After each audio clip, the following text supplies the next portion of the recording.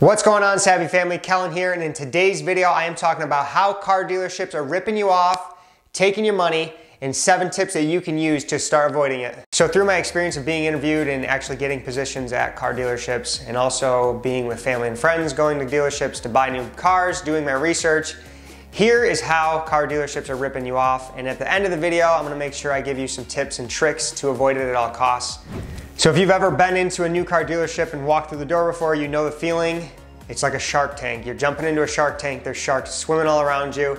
You're gonna have 3 to 4 salesmen jumping on you right when you walk through the door to try to get your business, to try to make that sale that day, to try to meet their quota. Because the system's set up, the more rewards you get, including free vacations, car rentals, all this stuff, they have a reward system. So the more cars you sell, the more rewards you get, and they really push you to meet that quota. So the first thing they're gonna do is try to get you to come in, warm you up, and start playing the game. It's all a game. They wanna get the sale. They're gonna butter you up. They're gonna get you your coffee, sit you down, get to know you, have some small talk, get you kind of comforted down and not have such a wall up. They wanna break down that wall and start to build that rapport with you. So they have you sat down, they know which car that you want, they have your trade-in value, so they start crunching the numbers with you in this 4 square.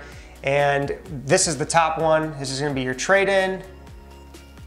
This is gonna be the price of the new car. This is going to be your down payment. And this is gonna be your monthly payment.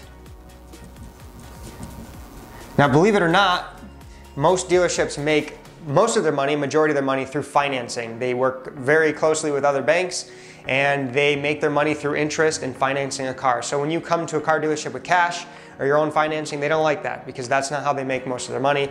Most of their money is made through financing. So let's give an example here. We have a trade-in. Say we have a 2010 Toyota Camry, very common car. Camry. It's got 150,000 miles on it. It's a piece of crap. Even though it's not. Love to use cars. You could drive that thing another 150,000 miles. Okay, anyways, they're going to pick this thing apart. You bring it in, they're gonna look it over. They're gonna be pointing out every single ding, every single scratch, telling you the tires are crap, that the brakes need done, that it needs a lot of work. It's a negotiation. This whole process is a big negotiation. It's a big game to get you out the door in a new car, financed, so that they can make more money, and take in your used car and flip it for probably double the profit. So, in this trade-in value, they're gonna point out all the things. Your Toyota Camry 2010, we're gonna say they offer you $2,500 trade-in credit. Now, if you were to go to kellybluebook.com, you can type in your car for free and look exactly how much that car is worth if you were to sell it privately on Facebook Marketplace or Craigslist, or to a family or friend. That car is worth $5,000 all day. If you obviously shump it up, you touch up paint, you vacuum it out, you do a good posting, you can get $5,000 for that, no problem. So right off the bat, you're losing $2,500 by being lazy and doing a trade-in versus taking the time to list it yourself and sell it yourself privately. Anyways, so this is what they're setting up for you. The price of the new Camry, we're gonna say $25,000. We're gonna keep the numbers super simple here. Say you have a down payment is $3,000 that you can put towards it. So your monthly payments, we're gonna say $500 at 60 months. We're gonna say $475 at 72 months, and we'll do $450 at 84 months. Granted, this is 7 years. All right, so they want you walking away happy. They wanna know what you want for your monthly payment.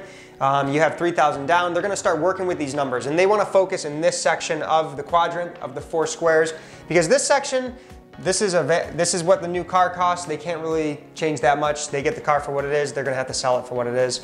The trade-in value, they're gonna try to give you the lowest amount possible so they can fix the car up and flip it. So they want you to focus on your monthly payments, which they can pretty much manipulate any way they want. You either pay a ton up front in your down payment and your monthly payment goes down, or you pay almost next to nothing in your monthly payment, or your down payment, and your monthly payment goes up. So they can fluctuate that however you want, but it's all impacting your finances either way. But they want to focus down here. So car dealerships make most of their money, like I said, through financing. They want to partner with banks, and they want to get you financed for as long as possible to make you pay as much interest as possible, absolutely screwing you over and screwing your financial future over. Number 2 is the service department, where they charge an astronomical amount per hour. If you were to go to a regular mechanic, you're paying around 70 bucks an hour. Dealerships are at least $150 per hour to work on your car. Their parts are way more expensive. Yes, it's better service. You get to go sit in the nice lobby with music and Wi-Fi and get your free coffee and snacks, but you're paying for it versus going to a local mechanic. The third way is add-ons. So getting you your floor mats, getting you your extended warranties. That's the stuff after you sign on the dotted line and you go back to the office manager that he's gonna try to upsell you all that stuff, because that's how they make a lot of their money as well. Now, to decipher between how much they make on used cars versus new cars, in my research, when I was on the computer researching, on new cars they make about 6%, not very much. On used cars, they can make around 12%. So almost double what they make on new cars, they can make on used cars. Obviously, the actual price of those cars differentiate quite a bit, but they make a lot more money on used cars than new cars. They'd much rather sell used cars all day. New cars, they get them from the manufacturer, the price is what it is, and they have to sell them. So most of their money comes from the financing, from screwing people over and getting them in a long-term financial deal where they're paying interest on a depreciating asset. It's losing value every day, but we'll get into that. All right, so they got you sat down, they got your down payment, they got your monthly payment. You really want to get around that $300 a month, which everybody seems to want. So you tell them, how do we get to $300 a month? This down payment, I don't really have $3,000 either. They come back to you with these numbers to kind of, just like a negotiation, they're gonna start as high as they possibly can and start to work their way down. They give themselves room to work, wiggle room. So say you only have $2,000, he can say, I can go back to the boss, see if we can get it down to $2,000. He's a great guy, he's in a good mood today, maybe he'll work with you. These payments are all gonna change. They're all gonna go up, obviously, if you're going with a lower down payment, but we'll see what we can do. See if we can get you that $300 to $400 range. So he goes back to the boss. They sit back there and chit chat for a couple minutes. And he comes back super happy. He got you a great deal. He convinced his boss that he's giving you a good deal and he's gonna get you in that new car today. So they got you, let's say he couldn't get you down to 300 or 350, but he can do $399 a month. Okay, and it's over 84 months. So we're talking 7 years, $399 a month, financing away your future. But just signing this dotted line here, it's only $399 a month. You get a brand new car, you're walking away today. We can give you the keys, only a $2,000 down payment. We're not gonna worry about getting screwed from your trade-in value or anything like that, or anything like that. So just sign here, we're good to go. He worked with you, he got you the car that you wanted, you lost the negotiation, he played with the numbers, you're walking away financing a new car for 7 years of your life, paying crazy amount of interest. And when you sign it, that's the thing they want to get you to do, is to sign on the dotted line, because when you do that, it's kind of a commitment. You can still back out of the contract, obviously. You're not handing over payments or anything like that, but just psychologically, when you sign on the dotted line, that's kind of committing to them. It's committing to yourself that you are going to purchase the car, that you're gonna feel guilty if you tried to back out of it. So signing on the dotted line is kind of like your coffin. Where you're in it for the long haul and you're gonna commit to it. And this is the part that really pisses me off about car dealerships is, most people walking into car dealerships, new car dealerships, are actually pretty broke people. They're not very good with their money. They have no idea how to crunch numbers themselves. They're easily swindled and taken advantage of. And it's really sad to see, because that's the people that they prey on. That's the people they hope come into the dealership so they can get them in a brand new car, get them financed, make as much money off of them as possible. They don't really give a crap about your financial situation or anything like that, honestly. They probably don't. I'm sure that there's car salesmen out there that are absolutely incredible people. They're good Christian, honest people, and they're just trying to make a good living for their family. But for the most part, we all know car dealerships are pretty sleazy. They're just trying to take advantage of people and get them into newer, nicer cars for more financing and more debt in their life. All right, so now that you know what it's like to walk into the dealership and to get screwed over, to get screwed over by your trade-in, to get screwed over by the monthly payment, the down payment, the financing, let's talk about how you can actually avoid this, how you can get into nice cars without being screwed by new car dealerships. All right, let's talk about the 7 ways now that you can avoid getting screwed over by the car dealerships. And the first one is stop buying new cars altogether. I don't know what happened in today's society, but the push to get newer, nicer, everything is absolutely absurd. It's really hurting your financial future. I think purchasing new cars is one of the worst financial mistakes you can make in your lifetime.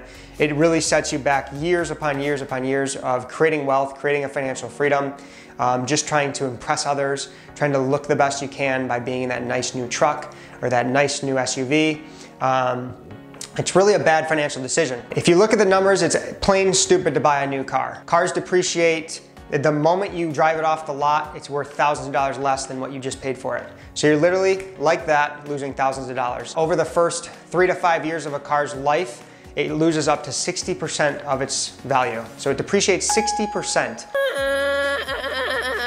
That's like giving someone $20,000 knowing that in 5 years, you're only gonna get 40% of it back. It's just a very stupid financial decision to continue to buy new cars and continue to finance your life away. So instead of you taking on that debt, taking on that depreciation, why not let someone else do that? This is why I'm making the video, to try to get people to prevent them from doing that. You can buy a nice used car that's well maintained, that's reliable, that's a couple years old, that you totally avoid the dealership and all their crazy fees and tactics, and you buy it privately. You can bring it to a mechanic to make sure it's a nice, sound vehicle, and you don't lose out on the depreciation either. So it's a win-win-win all around. Cars are really a triple whammy when it comes to your finances. If you're buying them new, you're financing them, so you are going into debt, you're paying interest on them. You are also paying for the depreciation. Since you're buying brand new, you are losing the value of the car. It's not gaining value, it's not an investment, you're losing money every time you drive it, and you have to maintain it. So 3 things, it's just a, chill. It sucks. Cars absolutely blow when it comes to trying to grow wealth. They're just a money pit. They get you from point A to point B, and people need to realize that's what they do. That's the importance of a car, their transportation. They get you from point A to point B. You don't need to fall into the trap of needing the bells and whistles and all of the toys inside the car, having the nicest, newest car in the neighborhood or with your friends. Don't fall into that trap. All right, number 2 is if you are going to go into a new car dealership and you're set in your ways, you want a new car, go in with your own financing. Go to your local credit union, your local bank beforehand, get pre-approved, get a lower interest rate than trying to sign up at the dealership and letting them do your financing for you. You will save thousands of dollars in interest and in hassle by already doing that ahead of time. Buying a car is a huge purchase, just like buying a house. You want to get pre-approved ahead of time. You want to get your finances in order before you go in and start looking for the cars. It's just going to make the stress a lot less. You're not going to feel so rushed, and you're not going to be taken advantage of. Number 3 is remember that it is a negotiation. So whether you're buying a used car or a new car, it's all about the negotiation. It's a game. You want to get into a nicer, newer car with as little money as possible. And in order to do that, you need to hold some of your cards in your hand. Don't go into the dealership, tell them right away that you have a trade-in, that you have your own financing, anything that. Keep your cards close to yourself. Let them figure things out. Let them show their cards before you show all of yours. You want to have a little bit of leverage in the negotiation. So if you have a trade-in, let them work the numbers without the trade-in. Let them work these numbers first. And then once they come back to you, tell them, hey, I got a 2010 Toyota Camry that I'm willing to trade in as well that we can throw into the deal. But I really need some work on these numbers. Yeah, boy! And be smart. You know, do the numbers before you go in. Don't be surprised and get taken advantage of by not doing the numbers, which is simple math. Do that ahead of time. But number 3 is really knowing and understanding that buying a new or used car is a negotiation, and go into it with a game plan. Hold your cards close, keep some leverage, and you'll be in a much better shape. All right, number 4 is don't fall for their games. Like I said, when you walk into a dealership or a furniture store, it's like jumping into a Shark Tank. The salesmen are on you right away. You wanna have a stone cold face. You don't wanna be this person that is like, yeah, help me out. I'm buying a new car today. I'm excited, I'm pumped. Like, play your cards right. Go in knowing that it's a game, knowing that they're gonna try and take advantage of you and try to get the sale that day.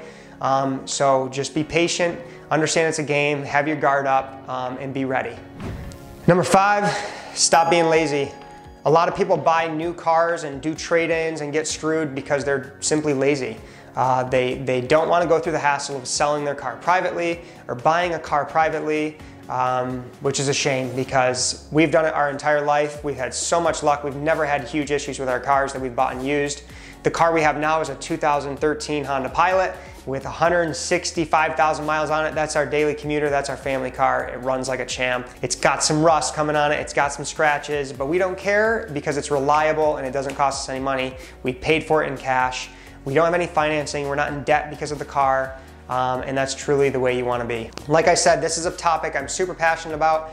Please, if you're getting value, hit the thumbs up. I'd appreciate it, getting this message out to more people. But yeah, if you want more videos on cars and reducing your expenses with cars and buying used cars, financing, all that stuff, comment below. I'd be happy to extend this and make more value out of it. And before I move on to the next one, this goes for everything personal finance and in life. People that are lazy get taken advantage of. People that are aware and are continuing to educate themselves and being proactive instead of reactive, those are the people that win in life. So stop being lazy. There's no problem with buying used cars. There's no problem with selling your car on your own. Do it. You're gonna save a ton of money. All right, number 6, to avoid getting screwed over by a car dealership is understand after they sit you down, they get all the numbers correct, you sign on the dotted line, you go back to the finance manager to make it a final deal. He's gonna try to upsell you. Avoid the upsells. You don't need the extended warranty. You don't need the added on floor mats for $300 when you can buy them on Amazon for $20. You don't need the added on maintenance and free oil change, all that stuff. No, God, please, no! Obviously, ask for that stuff. Ask for all the free stuff you possibly can and tell them that you need that stuff in order to make the deal today. But don't sign up for all these extra things that are just gonna cost you an extra $5 a month. $5 a month for a warranty, or $5 a month for the floor mats, or the upgraded navigation system. That's over 7 years. It's gonna cost you a lot of money. By rolling it in and financing it into a long-term finance plan, it doesn't seem like that much up front, but in the long term, you're absolutely paying for it and you're paying interest on it, so avoid it. All right, number 7 is go in with a friend or family member and be okay with walking away. So, like I said, I don't advise going into a new car dealership. I always advise buying used. Even if you're buying used, you should always bring a friend or a relative or your spouse along. You don't want to be there by yourself making your own decisions, because you can get caught up in your emotions. I'm a very emotional person. I get caught up in my emotions, so it's nice to have someone else there to kind of check you and just say, hey, you know, when they're going back to the financial manager and you're super excited about making the deal and everything, the person can say, hey, we can walk away, we can come back tomorrow and do this. You should never make the decision that day. You should really research the cars, make sure you're getting the one that you want, make sure you have the financing in place if you need it ahead of time and all that stuff. But having someone else there is super important so that you don't get wrapped up and getting taken advantage of by riding on your emotions. So bring someone along, let them be part of the journey, and you'll make a much better, wiser financial decision. All right, so that's the video. If you found it valuable, please smash that thumbs up button. It's greatly appreciated. If you're not already subscribed, subscribe below. We have many more videos coming out. I want you to stay savvy, stay sexy, and we'll see you on the next one.